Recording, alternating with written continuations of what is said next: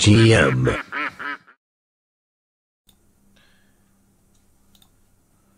Right, hello and welcome back to a long play video. Haven't done one of these for a while, so I thought it was about time to get back on the wagon. I was supposed to do one yesterday, but just too much going on. So as always, I'm going to explain my ideas in a longer format.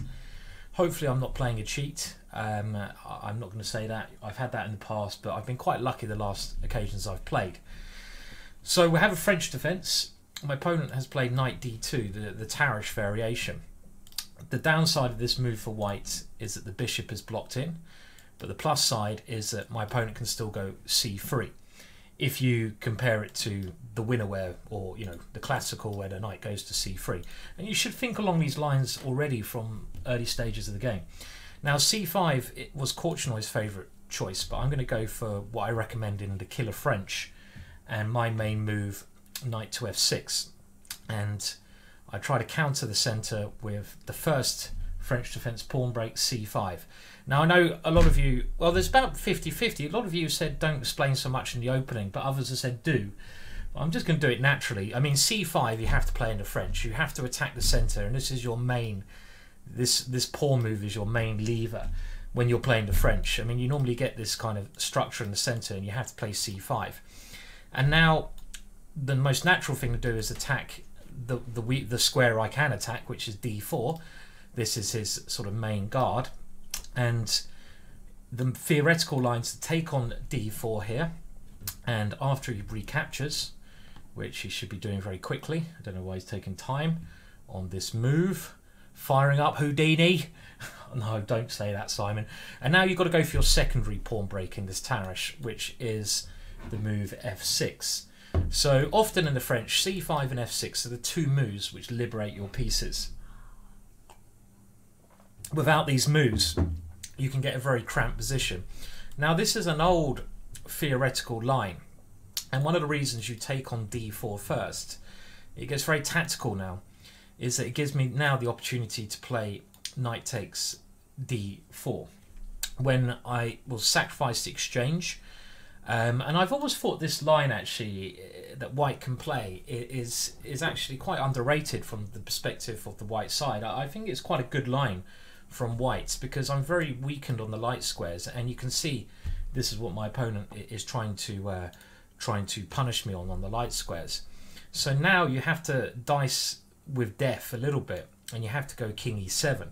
It might look crazy, but I have a very big centre, and this often happens in the French. You often have to do a little bit of defending with your king, but it's aggressive defending because you do take over the centre. And now here I have looked at pawn takes in the past, but I'll stick with the main line, see what I can remember. Knight takes is much more logical, attacking the queen and getting ready to play e5 if the queen moves. And if I can get my king to f7, this is okay. So now the main line is knight to g6 check, which he has to play, and I have to take that knight, and this is all, like I say, been seen numerous times before. And again, my opponent should not be taking any time here. I mean, there's only one move, queen takes h8, so I don't understand why. Okay, good. And now, because g6 is on pre, I can now put my king on this safety square. So after a little sequence of tactics there, and this is maybe one of those lines you have to know when you're playing the French, because if you don't know that little sequence, you can get in trouble. But I haven't looked at theory for quite a long time now, and I'm going by general principles, and the general principles of this is that I have one pawn for the exchange, but I have a nice centre. This centre is quite mobile, and my knight is quite good, and I can mobilise straight away. I should use my strengths. I should go e5 straight away, and I can get my pieces out quite quickly. The bishop often comes to this square, it often comes to f5. Now the main line, instead of castling, was actually, I believe, to go knight to f3 there from my opponent. Castling is not the main move. Now this is a line I haven't faced for a number of years, and I'm out of my theory now, but it makes a lot of sense. So my opponent is trying to liberate his pieces, get the pieces into the game. So what do I do here? Well, I kind of like the idea of keeping my knight on the board. I don't know if it's correct, but I like the idea of keeping that knight. I don't think his knight's very good on b3. whenever you have the opportunity to exchange pieces, always think which piece is best. And I feel this knight doesn't really have much potential. The only potential I can see it coming to is c5. So I want to keep my knight on. Where do I want to move my knight? Well, somewhere like f5 looks quite promising.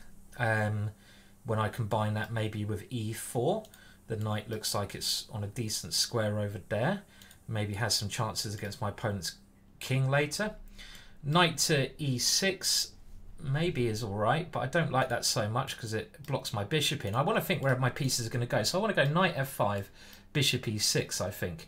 Even knight c6 makes quite a lot of sense because later on that knight might be able to come into e5 when I go e4. But I'm going to stick with knight f5. I'm just going to go with my feeling here and play a normal looking move. I mean, maybe also my knight will be useful to defend my king in some situations. I mean, it blocks his bishop against g6, and often white will try to go bishop here and take on f6 when I feel my knight could be handy there. So I think now I really want to be using my pawn, so I'm not going to consider my options too much here, and I think I should be playing the move e4. And another advantage of my knight, again, okay, maybe his knight's not so bad. Maybe his knight can have hopes of coming in here. Even the endgames in these positions, even on material down, can be quite good for black. I mean, for example, I want to play bishop e6. That's a very strange move. Why did he put the bishop there? I don't understand that one. I wouldn't even consider that move in a 1,000 years. I would have just put it on e2 or something. Now, am I concerned that he's done that? No, I think I'm going to continue my normal strategy, which is I want to move my bishop to e6. I want to finish my development. And even the ending with bishop d6, because of this pawn, I think the endings are generally okay in this opening. I don't want to kick that bishop away yet because, you know, if he ever tries to play f3, I have a queen b6 check, and I don't know. I mean, I can always save the move a6 for later on. I don't think I need to kick it yet. So let's just finish with some development here. And I may even try and take advantage of that bishop being loose in some lines with queen b6 straight away. Or even my knight can potentially come to d6. I really don't want to allow this knight into this square. So a very natural move. My opponent may be trying to come in with his knight to c5. So what should I play now? Well, I'm just wondering about the ending. Bishop d6, queen takes queen, rook takes queen. How's that going to end up? Then he probably plays a move like knight to c5. And with the knight on c5, he is threatening to take on this square. What is that position like there? It's an interesting position, but I don't really want to take it. I never want to allow his rook to c7 in the ending. That's something really to watch out for.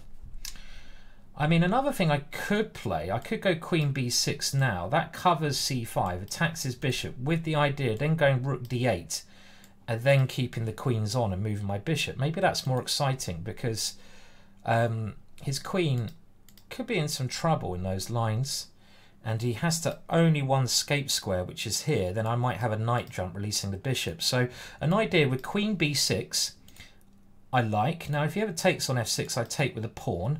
And if he ever checks me, I have bishop g7. I like this move. This seems like a good move. Getting the queen to an active square, controlling d4, controlling c5, so making sure his knight is not manoeuvring. And I'm just getting ready. I can't move my bishop yet, I don't think, because of queen takes here, but I can potentially move my rook first. So okay, so is there anything I should be worried about here? I don't think so, but I'm a little bit cautious because my king is... I'm a couple of moves away from being totally happy. If I can just go rook d8 and then move my bishop now to g7, I'm going to be totally happy with the way things are going. So my opponent is trying to take advantage of that fact by attacking me quickly. Okay, so with this move, where does my knight want to go? Now I don't want to take the bishop and allow his rook in. So he's playing well. He's trying to punish me for my you know, before I get completely developed. Now where does my knight want to go? So I've just got to think here. Is he going to follow up with this move, trying to get his queen out? So I'm thinking knight g7 now, because then if he moves his pawn, his queen can never get back this way. For example, if I go knight d6, he goes g5. If I play a move then, such as f5, he will go queen f6 check. And if I take on g5, he has moves like knight d4. So I'm thinking here that my knight wants to go to g7, but it is passive, so that's why I'm trying to find another option at the moment. There's no sacrifices here. No, I think I should go to g7 at the moment, because as long as I can contain these guys, I'm still quite happy. I've just got a couple more moves, rook d8, and move my bishop, and then I've completed my development, and I think his position then will have a lot of holes. His queen is weak, g4 has weakened his king, so he has to try to keep this energetic play up here. Otherwise, I think he's just got a bad position. Okay, so he's allowing me now to take this piece. He's playing good chess, I feel. But if I take that piece, rook here check is scary. So I think I'm going to stick with my normal plan of going rook to this square and playing like this. I know that his knight can now come in here, but at least in this position my rook is better placed. My bishop can now move because my queen is defending d8. I may be threatening to take his bishop now because my rook has the d7 square. I didn't want to grab the pawn on g4 because I lose that one. Okay, so he's now come back, so I'm slowly forcing him back. So I think it's time to move my bishop. Now, bishop c5, most natural square, because I'm threatening his queen, and I'm threatening f2, but he will then go queen to this square. So unless I have a good follow-up there, it makes more sense to move my bishop somewhere else. So somewhere like, I like the idea of trying to control this square, maybe putting my bishop on e5. e5 looks like a good square, and I want to cover this square c7, so I'm going to go bishop d6. I mean, again, I'm just going with feeling here. Attacking his queen and covering this square. If I go here, I do allow his knight into c5. So something to be wary of. Now, with the queen coming to h7, queen h7 is certainly the most active. He's playing good moves. He's playing the most active and best moves. Maybe my rook should have even gone to e8 for this reason, so I have a queen d8 and rook h8 now, but that didn't occur. So do I have something like e3? Can we now get some attack going here? His knight coming here is very annoying. This is a really annoying move, actually, which, if I go bishop e5, maybe it's the lesser of the evils, because then his knight will come to c5. And then can I control that? Well, even if he takes there, I can take my queen, so maybe that's a better move. Do I want to play this move e3? Yes or no? Is e3 helping my position? He goes f3. Has that helped me? I honestly don't know, because the problem is then it will be harder for me to ever play d3. Because he has a blockade on that square. I mean, if I have a pawn on e4, if I'm ever able to go d4 and d3, my pawn supports that square. So I'm thinking I probably should not do that move. And I really love to get rid of his queen, but I don't see a good way of doing that at the moment. This plan, rook d8, queen here, it must be too slow. So I'm thinking I'll go bishop e5. I'll just stop the main idea of his knight coming here. His knight can come now into c5, which I'm then thinking, okay, if his knight goes there, it's a bit annoying for me. I don't like having his knight there, but it's not the end of the world, because this is my key piece. So I'm trying to think which is my key piece. This is my key piece, because I defend his rook always, so he can never come in. I attack his pawn always, and maybe I have some play here. So, well, I'm just getting a message that he's disconnected. So, well, I mean, the only reason I would have thought that he'd disconnect is if his computer's run out of battery. If that's the case, I'm paranoid. But just because I'm paranoid doesn't mean they're not after you, me, him, everyone. It'd be really annoying if he disconnects halfway through the game in an exciting situation. Even if I am playing a computer, and yes, I know you guys have said in the past only play people who are Diamond Premier membership, but the problem with that, I've tried that, I can't get a game. And if I don't, okay, he's back online. Thank you, he's reconnected. So no more cheating accusations from me. I will shut up. I don't mean it. I'm sure he's not a cheat. He's just playing. He's playing well, and you know, I can't say that. But I'm just paranoid of some of the games I've had. I'd rather play people I know, as you've seen in the past. That would be much more fun. And okay, so he's pushing Harry now, and he wants to go here and get control of this square. That's a very good plan. Another good plan from my opponent here. And then here, he's actually getting his queen is causing so much problems. It's annoying. So right, that's actually, yeah, like I say, do I have some weird move like bishop g3, but then his knight comes into this square? Well, this has got me a bit stumped. Do I have? Why did I put my bishop here? Why don't I actually forgot. Okay, now maybe I have this move. Okay, with the idea queen d6 and queen here, because his queen's not defending h2 anymore. I don't think I have time to start taking this. I'm going to go for this. This looks very intriguing. Because after this move, he's weakened his dart squares. Should I have even gone bishop g3 first, forcing his rook to this square? Maybe. Oh, no, because like I said, his knight comes in here. Okay, my idea is to play my queen to d6 and to play like that. So, okay, so I will continue with queen d6. I could have also played an e3 move, couldn't I? Now in hindsight, some e3 move may really have helped my position along those lines, because then he wouldn't have this rook defense. But it's very hard to see this rook defense. Okay, I'll continue. Let's play here. And if he does move his rook over, I'm then thinking ideas of playing queen f8 and even just getting the queens off. Reasonably happy in the endings. Okay, so he's covered like this, and h5 is the threat. Now, swapping the queens off seems like the natural way to play. I think I have time. If you go, oh no, I don't have time, because he's going to go h5, and then he has the g6 square. Well, look, this guy's either a bloody genius or something dodgy's going on. I'm just saying that. I mean, I'm putting it out there. He disconnected. He plays good moves straight away. I mean, it seems a bit funny to me. Okay, but if he does go there, I'm going to take, and then his rook's on pre. Okay, don't panic. So let's. I think it makes sense to get the queens off. I think that makes logical sense. Let's do it, because his queen is a very annoying piece. So let's go for this. Let's get the queens off the board, or try to get the queens off, because that should ease my position somewhat. Okay, well I have to take, because I can't allow his queen here. And now the point is, if he goes pawn takes, I have his rook, so he has to go rook takes h5. And then I have queen g6.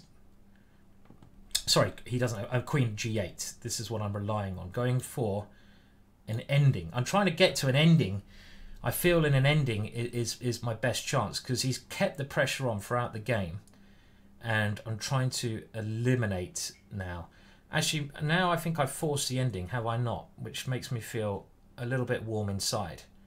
Okay, so he's still keeping his pressure on these files. He's playing very well. Okay, well I'm going to get the queens off, and now I'm going to try rely on this pawn at some point. Well, he's obviously got one move here. Yes. Yes, why think? Okay, thank you. And now I'm going to try and rely on this pawn to come forward. So if I play here, he might go rook here, but then I have d4. Am I worried about anything nasty happening to me? Check, king f7, pawn here. Looks a bit scary to me. Do I have to dice with death there? Or do I just go for bishop e5 again? Let's play bishop e5. This looks like a normal move.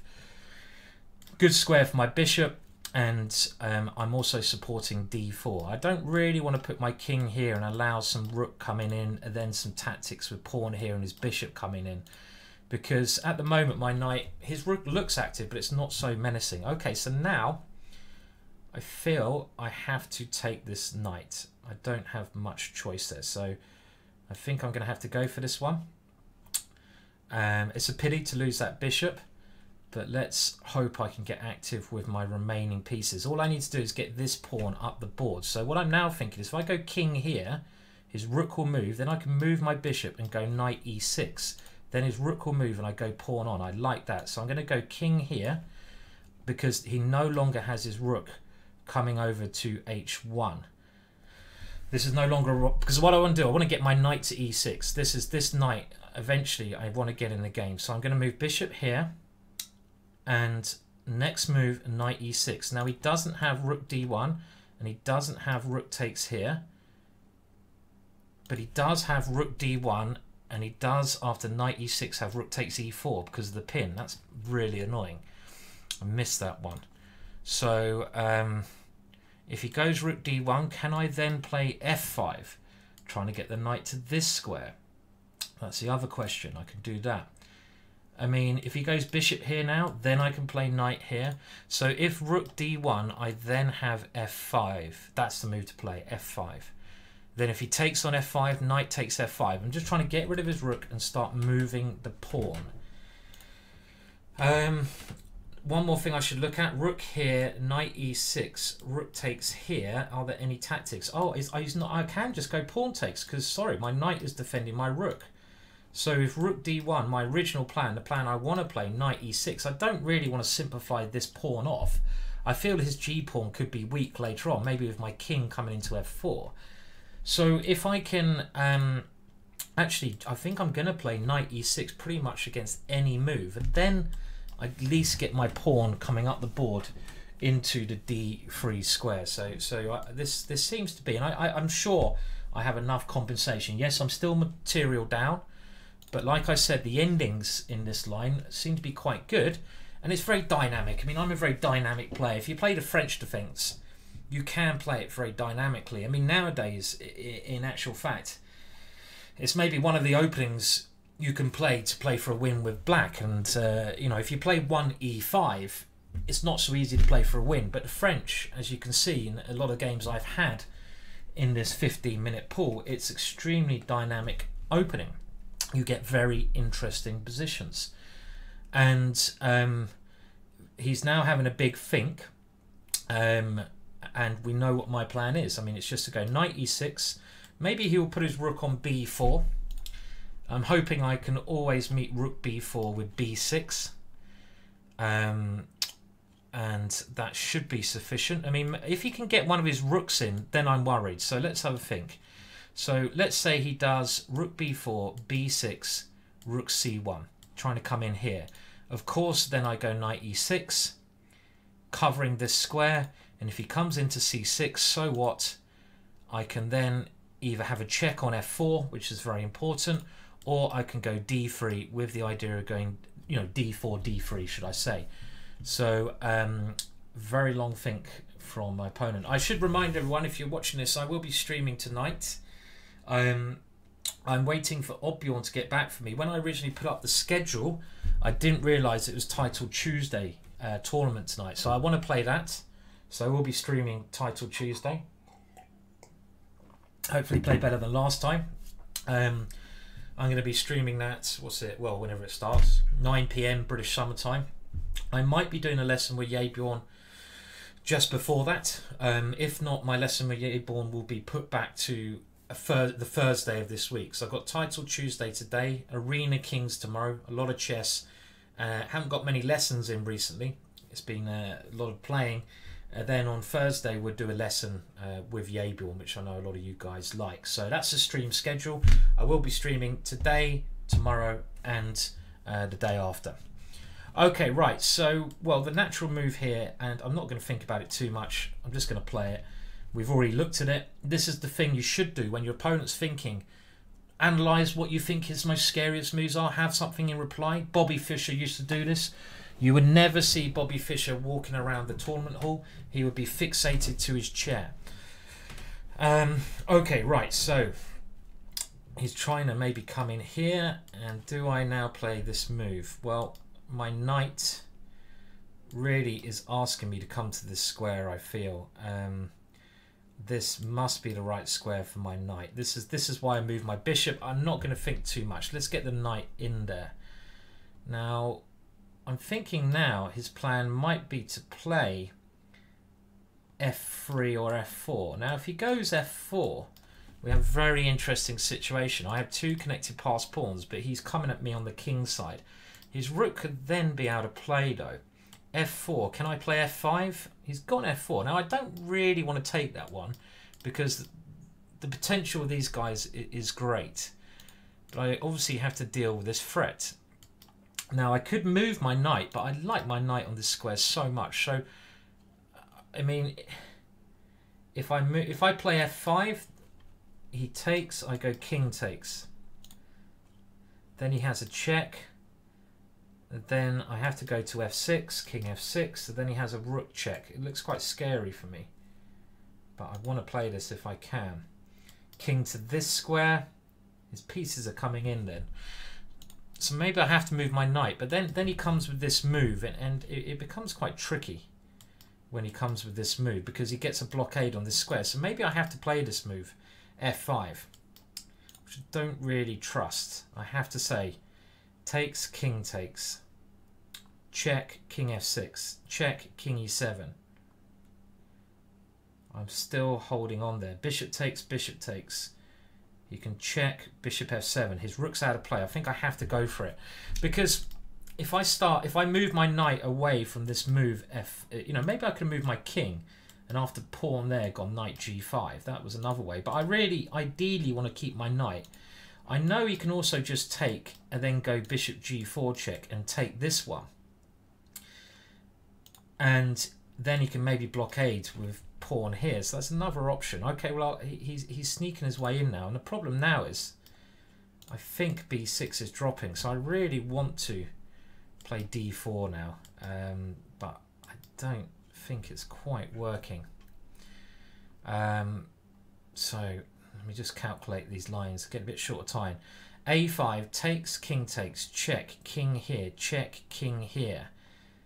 f5, and he's going to win this pawn over here. But I have knight to this square, rook d4, and he's winning that pawn. I really want to play d4, but I'm very much behind in my march here. d4,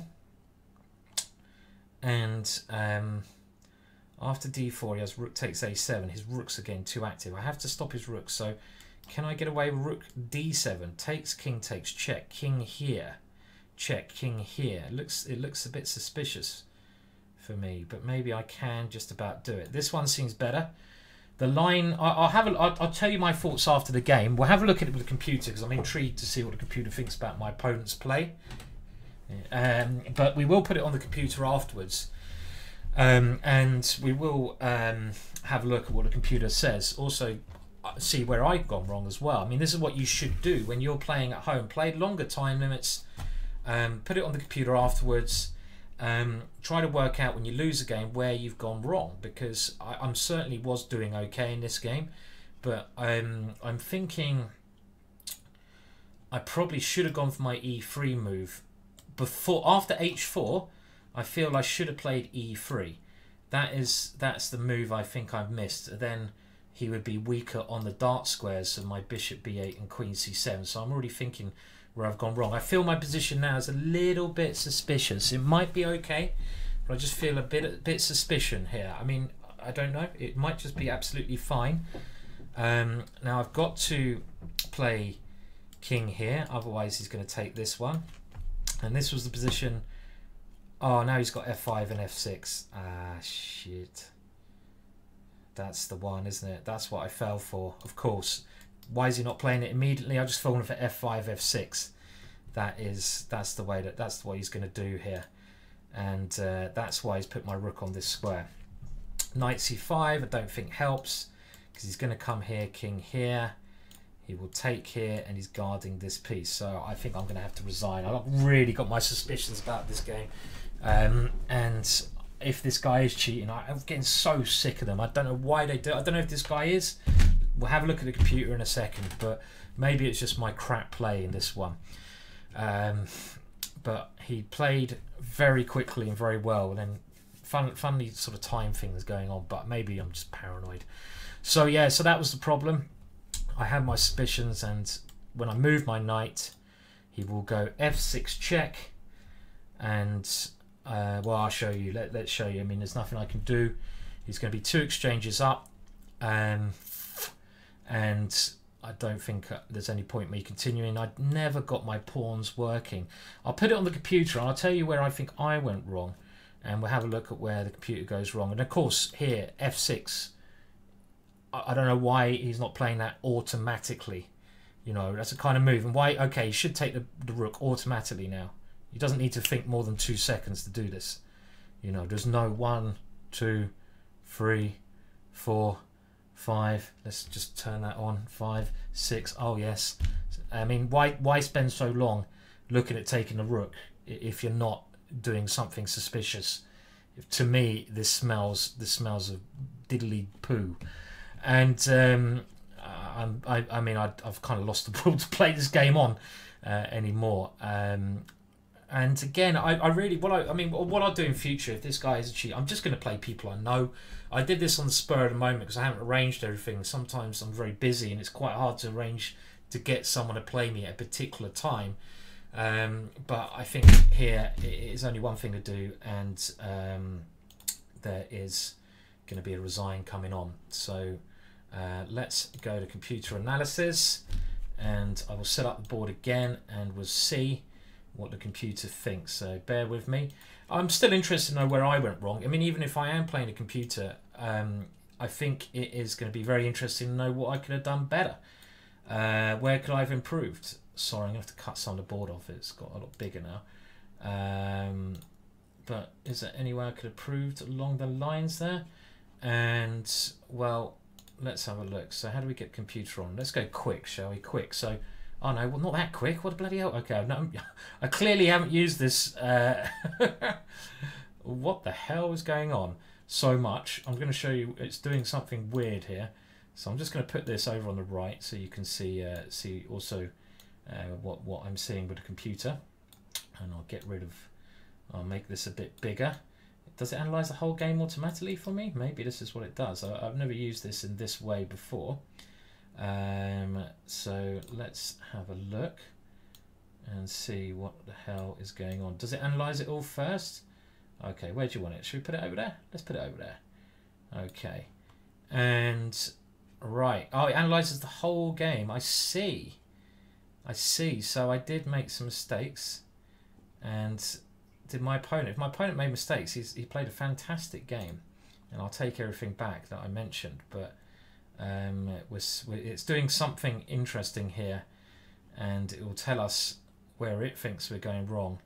So rook d7 was my big mistake, and after that I am losing, which I know about already. So I'm interested to see. This is quite a cool little feature of chess.com. I like this. I like this feature a lot. So okay, so let's have a look. So maybe this. Let's have a look when my opponent played any mistakes. So if we look at the report here, we're pretty even, yeah? We're pretty even. He played one mistake. So he's either he's either grandmaster strength or using a computer, the way I see it. I didn't play that badly. You can see I played 3 mistakes. Now, if we go through the moves, this is all good. So you can see all the moves here. All looks okay. And I feel I'm just going to go to a point which I'm interested in, you know, from a human perspective. He's playing all the best moves by the looks of it. Well, g4 maybe not the best move. So okay, so maybe I got my opponent just played very well. I don't know. I don't know how to assess this computer. But what I'm thinking I want to know is that after this position, after he played h4, maybe here I could have gone e3. Could I have not gone e3? Let's have a look at e3. How do we turn the computer on now? I don't know how this bloody thing works. Okay, this one, self-analyze.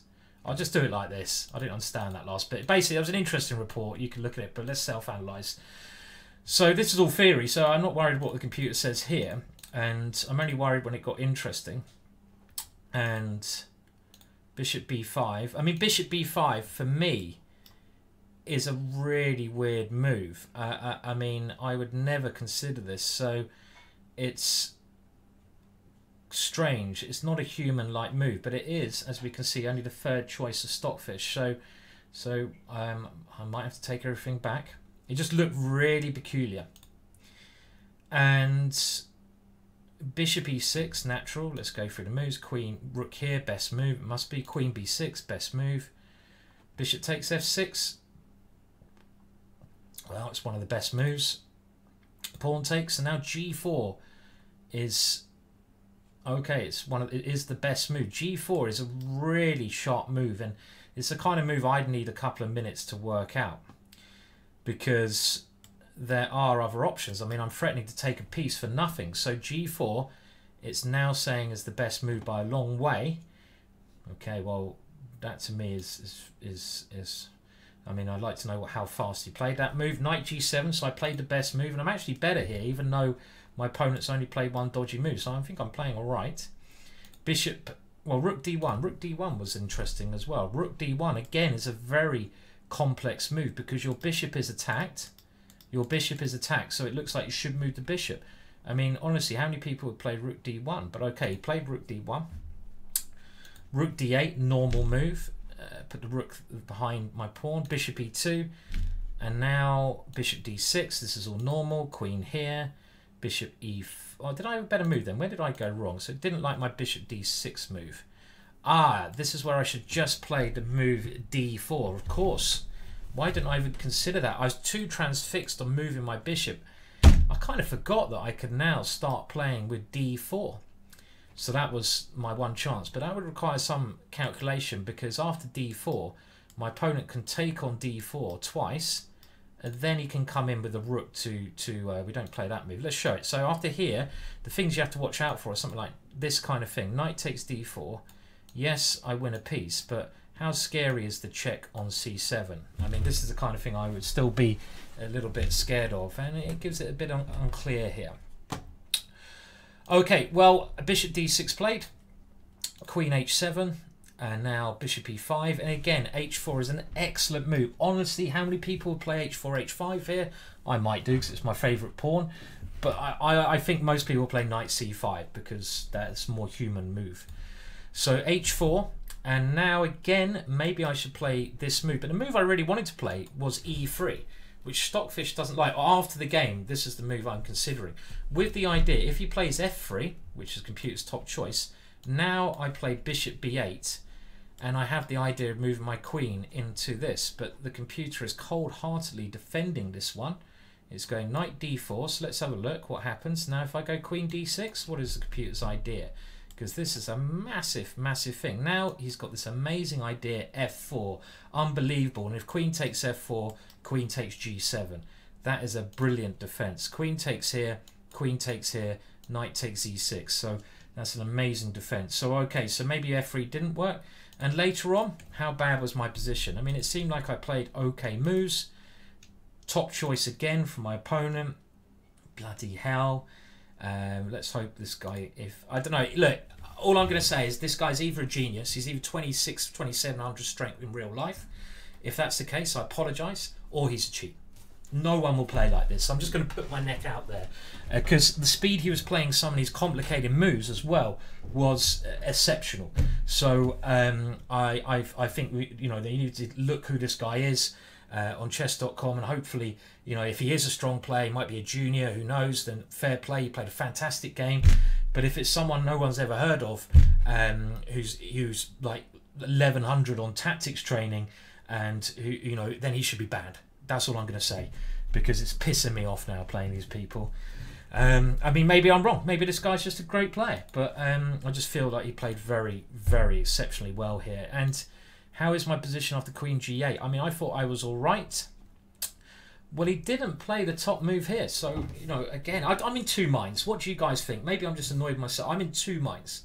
I'm in two minds whether my opponent was computer or not. I actually don't know now. Because now here, this is where he's played his one bad move. He's played his one bad move, king g2 here. So maybe I just, you know, came against a better player. But, okay, let's have a look. So king g2 is not on my computer's radar. And after this, bishop e5, well, I'm still fighting. But maybe I could have gone king g6. And my final mistake, it seems, let's have a look. And he had a massive think here after bishop f7. This was his big think around here. And again, well, his move is now becoming the top move, or one of the top moves, isn't it? Rook b4. Okay, well, it's the third choice. And around here, did I have any chances then? I thought I was okay, but I didn't like this move. This was an excellent move. And after this, I realised my position was not so good. Not so good. Maybe I should have not played knight e6 now. Maybe I had to just continue with d4, but I didn't want to allow his king in. But okay, had some interesting points that game. And I'll leave you to judge whether it was a great human play from a worthy opponent, Rahm Mani, or whether I was playing a computer beast. One or the other. In future, I'm going to get the paranoia out of my mind, and I'm just going to play against humans, I think, that I know. So I don't know if I better do these videos as regularly every Monday, because I need to set an opponent, I need to do it, but I'll certainly try to do one once a week to keep things ticking over. But thank you so much for watching that. Very kind. I will be streaming later. Hope to see you there. Goodbye for now. Cheers. Thank you.